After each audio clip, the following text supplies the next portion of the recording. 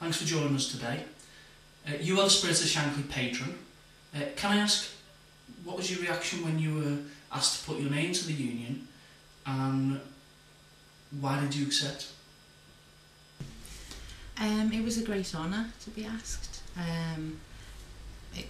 It's something that I believe in. It's a cause I believe in, and that's why I accepted, because I think, the fans all together, they can really do something to sort of redress the balance. Football has become a bit more about business and money than it really should be, and a union is a way of sort of redressing that balance. And why is it people should join the union? There's not much you can do on your own, but with lots of people working together, the Spirit of Shankly is very organised. They look after the fans, and so they're doing things not just on one level of trying to get the owners out and that, but they do things on a sort of practical everyday level as well. So I think it's a good thing to be part of. So it's not just to force the Americans out. No. It's not No, it's not just that. It's lots of other things as well. They do sort of summer camps for kids, like teaching them football and stuff like that. They arrange coaches for matches and try and get good conditions for the fan, like good ticket prices, air tickets or coach tickets, so they're not being exploited, because they were exploited in those ways as well. You were asked to speak at the rally on Sunday. How did you feel when you got that phone call asking you to do it? I was just thrilled, really. I was really thrilled. It's just an honour. Anything in my granddad's name is an honour. And how did you feel that the rally went yesterday?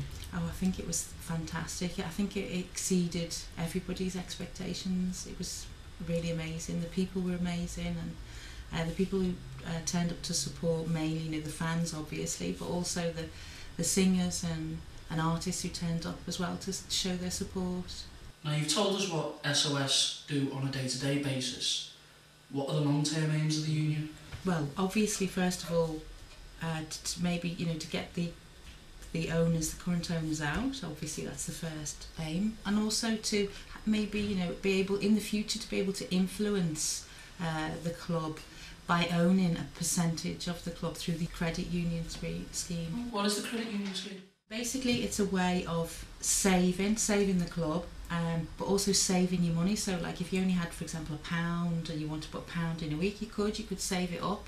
You don't need a big lump sum, to join or whatever, to put in the scheme, and you can slowly, save up your money, and in that way, hopefully, our long-term aim is to own 10% of the club, so that we have a say in matters of the club. Do you think that supporter ownership is really achievable? Yeah, I think it really is, because football without the fans there isn't really a game without fans. So the way it's going, it's just become business orientated, and people aren't thinking about the fans anymore. They're just thinking about how much money they can make. Well, obviously that is a bubble that's going to burst. So, I think one way to, as I said before, to redress the balance is to bring the fans back into the equation. So I think it's a perfect way to go forward. There will be some people out there sceptical of the scheme. What can you say to reassure them? You can put the money and take it out whenever they want, first of all, and it's protected. It's not like it's not like a bank in the sense of the like high interest rates and stuff like that, and it's a way of protecting the people's interests. Before we go, I'm sure everyone would love to know, do you have any special memories of your granddad?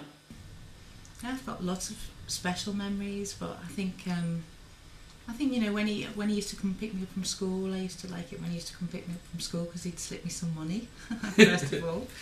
But I used to like it when we go to the parties at Christmas at Anfield, and you'd get to see all the players and their children and stuff like that. So, and when he used to take us out for ice cream, because he used to do that quite a lot, that was our favourite, going for an ice cream with your granddad.